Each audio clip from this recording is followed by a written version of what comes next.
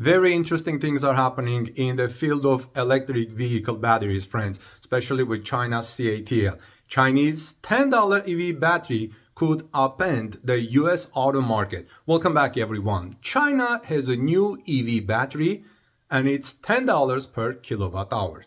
China's breakthrough sodium-ion battery, priced at $10 kilowatt hour, is a technical marvel.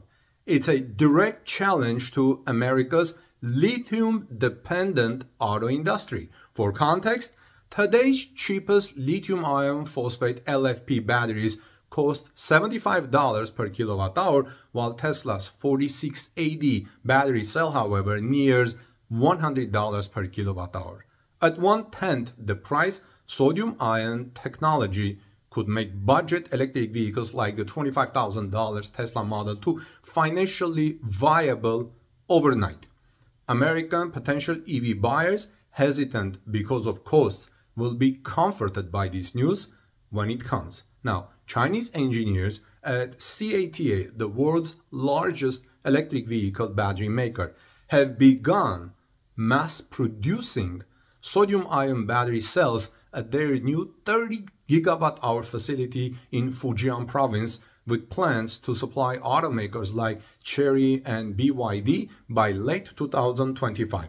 CATL is also a major Tesla battery supplier. This isn't lab hack. CATL's first-gen sodium batteries already power 250,000 urban delivery vans across China, offering 120 to 160 watt-hour kilogram energy density.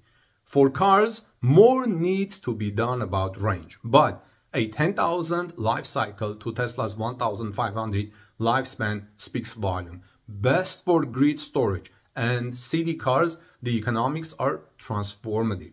Sodium-ion production costs 70% less than lithium package because of abundant materials. Sodium carbonate costs $200 tons versus lithium carbonate's $15,000 per ton. These are 2025 prices. Did you see the difference? 70% costing less than lithium.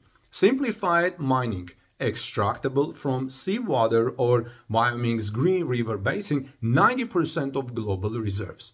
No cobalt nor nickels. Skips conflict minerals tied to Congo's mines. Remember the stories with Congo's mines, apparently children working there? This skips that conflict.